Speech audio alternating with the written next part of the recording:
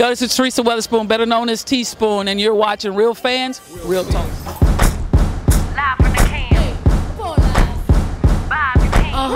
This is Real Fans, Real Talk. Real Fans, Real Talk. We as real as you thought. Real fans. What's going on this trip, young? We are back, another quarantine TV edition of Real Fans, Real Talk. It's been a good week, man. We had a lot of fun, a lot of things going on in the sports world. But bigger than what's going on in the sports world is what's going on in the world. And you guys know that we've been on our charity run for a couple of years now. We support numerous different charities throughout the year. But one of our favorites, of course, is Ballin for Peace.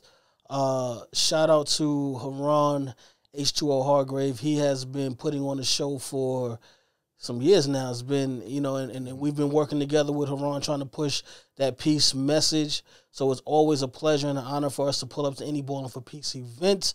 But it just so happens that it was right here in the Bronx, the first ever Ballin for Peace softball game, celebrity softball game with Team Ballin for Peace going up against the NYPD. But this is someone who is no stranger to Real Fans, Real Talk. This is his first time in the studio, though. You know what I'm saying? But H2O, what's going on, man? Welcome back to Real Fans, Real Talk, my brother. Hey, what's going on, man? It's a pleasure to always be here. You know, we've been grinding. We was talking about that offline since like 2011. I remember I came in there for we were supposed to do like a Spider-Man audition that I was for the movie or something like that. When you was working out in Harlem.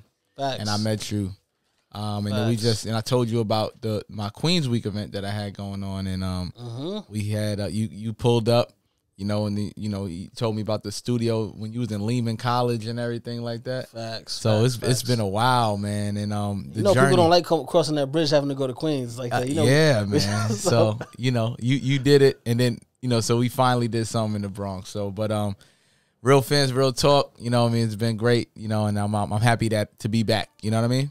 Yeah, absolutely, man. Let's just jump right in. First of all, you always seem to bring the celebs out that the people want to see. Yeah. Talk to me about the people that came out for this event. We had a lot of hitters, some rappers, some actors, and of course the NYPD was out there. But talk to us about the celebs that pulled up. Well, first and foremost, thank you to all of the people, all of the celebs, all of the, just my vendors and just volunteers and, everybody who was involved to helping with that message. And shout out to the celebs. Shout out to my boy, my son. I saw him out in Houston. I was out in Houston. This is how, you just connect the dots. I saw him in Houston at the trade day weekend. The rapper out there, Trade the Truth had his weekend out there in Houston, a very big event. I saw my son, I saw Gilly the Kid, and all them dudes that and people don't know this about even with Gilly. I had Gilly on I used to do a podcast way back in the day called the Madhouse Radio Show, and Gilly was on my show back in 2012. You know what I'm saying, when he was still getting after it, and so I saw my son out there and everything, and I told him like, yo, I'm gonna be doing an event out here in the Bronx, celebrity softball versus NYPD, just like that. He said, I'm gonna be there. Count me in. So my son was out there. Shout out to him. Shout out to Fat Boy Izzo. That's Fred the Godson brother. You know what I mean? Shout out to him for pulling up. Shout out to everybody who can. K Goddess. Shout out to Daniel, Gene, pulling up. Everybody. My boy Mr. We Outside, famous Mike.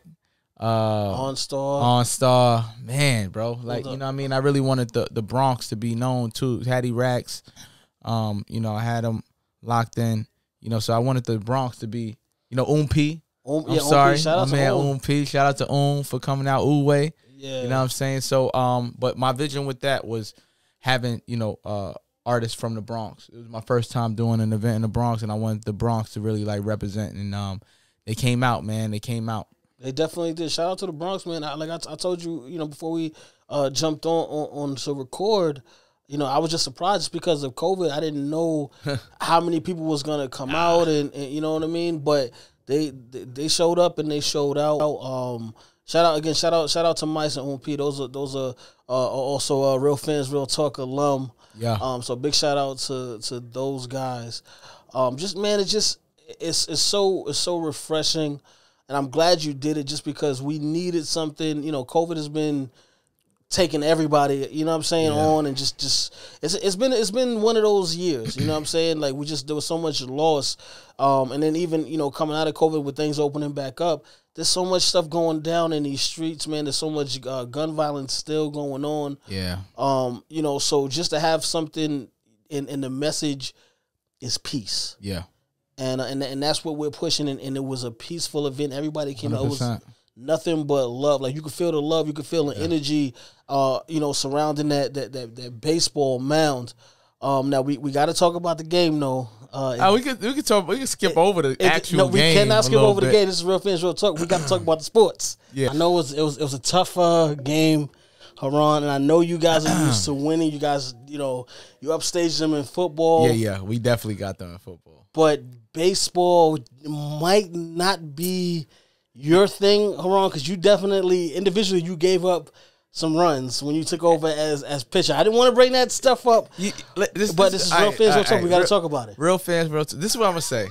I did my job. Like definitely give up a couple hits.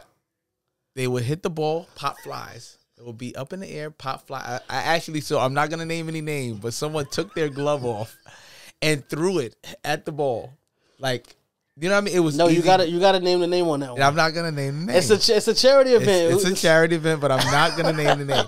And then I had people ground balls going right through the legs, and just it was, you know. Well, all right. So here's the thing. In this situation, all right. And one thing I will say, I think that baseball is probably the hardest. Softball. Softball. Mm-hmm. But you know, it's the hardest sport to kind of just transfer over to. Like, even if you're an athlete, you could 100%. You know, you can be a top guy, you know what I'm saying, in the NBA and the NFL, and still not be able to hit a baseball. 100%. So I will give you guys that. And then on the other side of that, the NYPD, they had some real athletes. They see, I didn't, and that's what I didn't do like this time. Like, you know, I usually mix my team up with when I'm playing basketball. I get some football players and stuff like that. But this time around, I just you know, a lot of people wasn't around, so I didn't want to just, we haven't done one in a long time, so I didn't want to leave out the celebrity and call it a celebrity event and have a whole bunch of, like, you know, just baseball players. You got to, next time. I got to mix it up a little bit. You go to DR or PR, and you go, you know. I'm going to get Derek Jeter out of retirement. Because you got to get some I'm going to get Mariano Rivera and stuff. Because you got to think, at the basketball games, right, you got actual hoopers. 100%. You know, pro ballers, you know, whether they play overseas, NBA, college ballers. Yeah. I gave them the benefit of the doubt. Exactly. I didn't even have baseball players. What you should have at least done is get you a pro or pro-level pitcher. Yeah. And then everything else could have kind of panned out because, you know, 9 out of 10 times they wouldn't be able to hit off him anyway. Northside Ruger's he's really a good softball player, man. That guy's pretty good. He played with us as well. He was like all over the field. He was like Ken Griffey Jr. for us. And stuff, but that was only one guy. I know, you know. Yeah. You know? And I haven't played since high school, so it was like it's tough. But I look good out there. Listen, I did. The uniforms look really good. Thank you. Shout out to Wooder. I'm about to say that's Wooder again. Shout out to them. They always do a great job though on the uniforms. But we make the designs though. Okay. So shout out to my boy Thomas Till. He actually. He doesn't like any pub or anything like that, but he's been making the Ballin for Peace designs. He's actually the one who switched the logo year 4. Okay. And when we switched the logo and went to the Peace Dove and everything, and it's more commercial than what we had it before. We used to have to low-key switch up the logo every time we had an event because we had the basketball.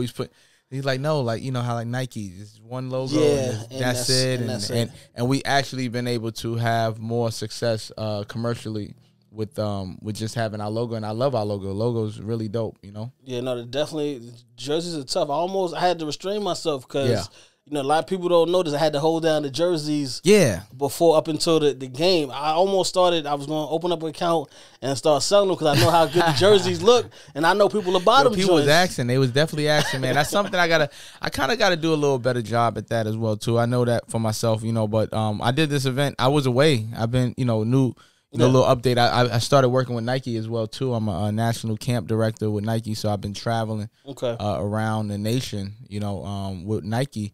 And I literally got back just the day before, like the night before the event. So a lot of that, I commend my team for helping out with, picking up stuff from stores and certain things. Wooter getting me those uniforms in time.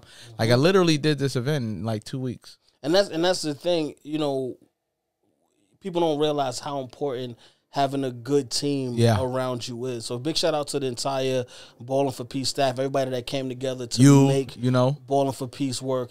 It's a whole big thing because everybody got to do their part because even, we got to do our part because as media, you know what I'm saying? Like we still got to do our promo. We got to get our coverage and then start putting stuff out. Yeah. Shout out to, there's so many different media outlets that were represented at Ballin for Peace. But get it out there. Hurry up. Push the footage, man. 72 hours. You got to get that stuff out there or people forget. Yeah. The engagement with the page is definitely going up, and that's what we like to have. But we want to continue to grow throughout the years as well, too. You know what I mean? Not just when we do events. Yeah, no, absolutely. Because there's so much going on. First of all, because you just dropped the bomb. A lot of people don't know. Talk to me about the work that you're doing with Nike right now. That was pretty big. It was just shout out to my boy Terrence. I met him out. I was out at the DL in Lower Manhattan, and one of my boy Mr. Network, he had introduced me to a dude who worked with Nike, and he was telling me all about the stuff that I do and everything that I have going on. And he looked me up, he played Division I ball, plays overseas, and street ball legend, like, you know what I mean? And he runs camps and clinics, work with the Knicks, all this other stuff, running down my resume. I was like, yeah, that was a great introduction, bro. But and the dude hit me up, he like, yo, I'm gonna call you. I want to work with you. Yeah. And, like sometimes people blow smoke up your butt and that's it. Like, so he actually like a month later he hit me up. And we went out for ramen. He hit me up. We go out for ramen and stuff, like, some weird, like, let's go for ramen. So we went out for that is very weird. For ramen, and like it was a nice spot, like, you know what I mean. But it was like ramen. So I was like, all right, cool, like whatever it is, bro. Like, so we went out and he told me about it, told me a little bit more, and like, yo, I want and we're gonna make that happen. So he said, what's the schedule? I'm like, all right, this is my schedule. Put it together, and we just started going from there. And the first time I went was Louisiana, and I went out there in Baton Rouge and started my camps with stuff. And I was already traveling before that, but it kind of gave me more of a purpose to do it. And so I'm one of the national camp directors with Nike, and I'm gonna actually start doing more out here in New York, so I don't have to travel as much. Was that your first time in Louisiana? And Baton Rouge. Okay. Yeah, that was my first time in Baton Rouge. Matter of fact, was it my first time? I don't think I ever went to Louisiana. Nah, that was my first time. So that was cool for me. I love exploring different places as well. Do you like to travel more, or would you rather be? I mean, I know you work with kids all over the place, but I know there's also that's a special connection when it's kids that's from where you're from. I love kids all over as well too. Like from every it doesn't matter where you from. You know what I mean? The work is the work, and I actually love to be able to meet and grow with people that don't know me or aren't familiar with my work as well too. So it's actually a blessing to actually have to be able to have certain people that you don't know actually get to know you and you impact them. So I'm more with the international, like national movement. I don't have to just be in New York because I've done a lot here. Yeah, it's actually good to have other people be blessed by me and my spirit as well. Absolutely, because again, you got skills that you want to spread out throughout the world. And you're a great teacher of the game of basketball 100%. As well. So yeah, we got to kind of share that. You got opportunity. That's a big opportunity. Yeah, man. To be working with Nike. And I think it's huge that Nike. I always wear Nike. I love Nike as well. Anyway, so. To actually work with them and actually, I'm going to be able to move and shake and try to get them to actually do some stuff with Ballin for Peace, maybe some sneakers and add to our scholarship and stuff like that as well, too. But this was actually my first time, doing this work with Nike. And it actually got me back into the coaching and training stuff again. You know what I mean? I actually kind of went away from all of the basketball things that I'm normally doing but it kind of got me back into that grind with training and coaching the players and stuff, and actually, I'm actually playing a little bit more as well too. So because of it. Does this officially mean that you are done playing and you're gonna focus on training and coaching, or are we still gonna see you out hooping? Well, I'm still hooping. I don't do it as much or as often, but when actually during the pandemic, it's still going on, but during the height of it in New Jersey, I was working out a lot more being in Jersey. Okay. We were doing, shout out to Problem, Aaron Problem, the Williams, Team 914, inviting me to private runs and stuff like that. And the Jersey culture, they have me. I actually play more basketball when I'm not in New York. When I'm away and I'm in other states, and shout out to Astro Hoops out in Houston and Austin, Texas. So I actually play a lot more when I'm on the road, because I when I'm in New York, I do a lot of things. So my mind is all over the place. I'm more on the work grind and mode. But when I'm doing camps and stuff, when I'm done, I go to my hotel, I go to the gym and I work out and I play. That's what I love to do. And I used to sit back and think what was I used to doing before with my time?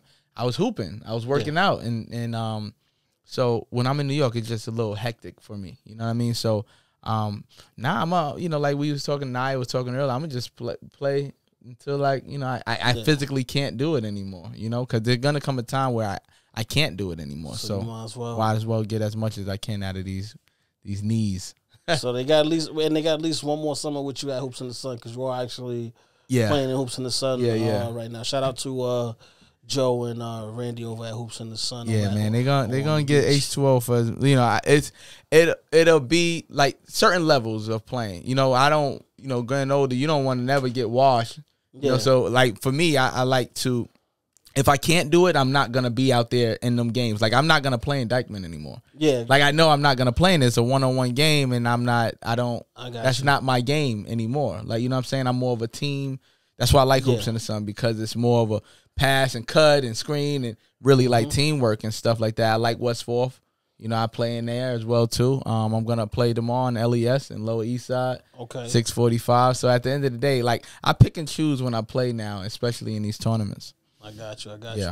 Really quick, before we get out of here, just talk to us about what's coming up next for Ballin for Peace. Yeah. So what's gonna be next is I'm trying to figure out what's going on in the world. You know what I mean? I was able to squeeze in softball and have that going. After talking to a couple of people, we were like, you got to do something. You know what I mean? You can't just sit. Even though we did a lot. We did a lot with our donations. We actually became a full-fledged 501c3. Ballin for Peace used to be under the umbrella of H2O Basketball, and we were the charitable division of H2O Basketball. But now we're our own full 501c3. A lot of wins that we've had during this time, we are actually on the charity board of New York, the whole New York, so we can get donations from everywhere now. Any city council member, we're at the top of it because, BA, Ballin for Peace, you know what I mean? So we're on the top of the list, so that, started our e-commerce during this time and everything. It was a lot of things that we weren't doing, but now that we're doing, and that's why, it's seeming like it's even bigger. I know the energy of it when it's happening, it's always good with these events. But the energy's different, you know what I mean? I don't know if that's something you could pick up on as well too. But with that being said, our next event, I want to do the basketball game. I'm gonna do the flag football, back to school supply drop, and I wanna get a basketball game in. I want to do the. So you want to get a basketball game before the year is out? Before the year is out, man. Okay, are we going back to Brooklyn Bridge Park for football? Or? Football, Brooklyn Bridge Park. We already been in talks with them. Okay, we're gonna do that again, and then I just love the view. It is. I love the creativity. Even when I'm thinking about stuff, when I was doing softball, why would I have it anywhere else but Yankee Stadium in the background? It was actually it was perfect location. Yeah. Again, same thing, with the football game, just perfect locations. Yeah. The ambiance is amazing. Is everything, man. And so we're gonna do that, and we're gonna put this basketball game together. I've been already in talks with St. Francis College and stuff already. Okay. So we're gonna jump back there. St. Francis is Brooklyn. That's the one downtown Brooklyn, right? Yeah. Okay. Or we were talking to Manhattan College. You know what I'm saying, as well too, and Fordham University. So we'll see. You know, but I want to. And we'll be talking about the dunk contest too once yeah. everything is in order. Oh yeah, you know, you know, usual suspect. We bringing everything back, man. Exactly. We gonna do it up. Yo, I want to get a home run derby too. Moving forward for the softball game. Yeah, you got to do that. We're gonna do all that, man.